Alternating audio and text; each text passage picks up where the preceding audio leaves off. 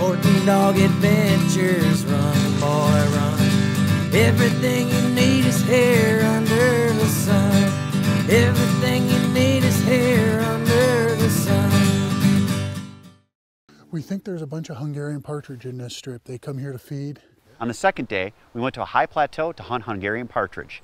I got Dixie and Millie out for a truly unique experience to hunt in an area and a type of cover that we had never hunted before. Boy, this is just beautiful up here. What we have here is an old wheat field that has been left fallow. It was wheat last year and it's just left fallow this year. As you can see, some of this wheat regerminated this year wild. It's just classic Hungarian partridge cover. We're inside of an old corral, John. How long has it been since this has been used? It's been at least 20 years since this has been used. It's from the days when this was a big cattle and sheep ranch. And they have these old corrals out on the prairie so when they needed to doctor a cow or something, it was handy to bring them in and corral them. Also when they were doing roundups and brandings. It's beautiful. The Old West. The Old West. Millie's feet are raw, and he just was talking to John and he said there's a little cactus here.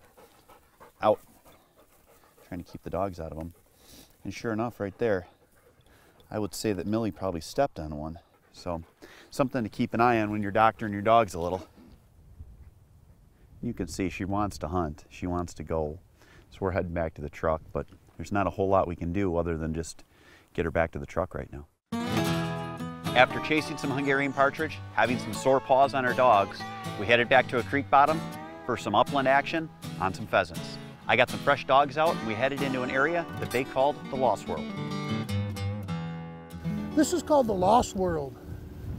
Farthest part of the ranch, good wheat field over here, great cover along the creek. We expect the birds to push out in front of us a little bit until they get to that pinch point over there, over by the greasewood. Then we'll be able to catch up with them there and hopefully flush them all right there. Here.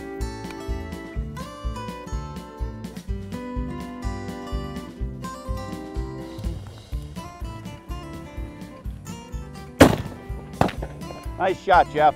Nice shot, Jeff! That's why a water dog is nice, right there.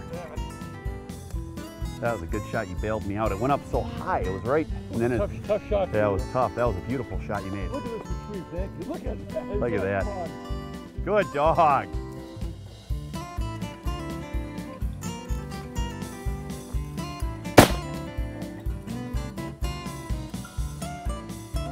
Here.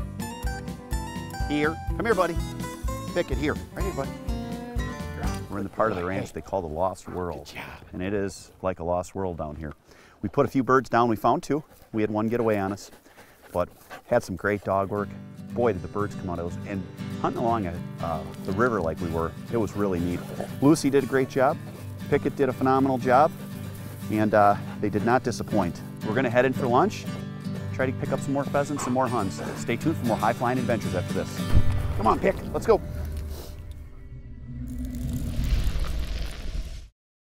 Hey, if you like this video, subscribe to our YouTube channel, youtube.com/SportingDogAdventuresTV. Right, Scarlett?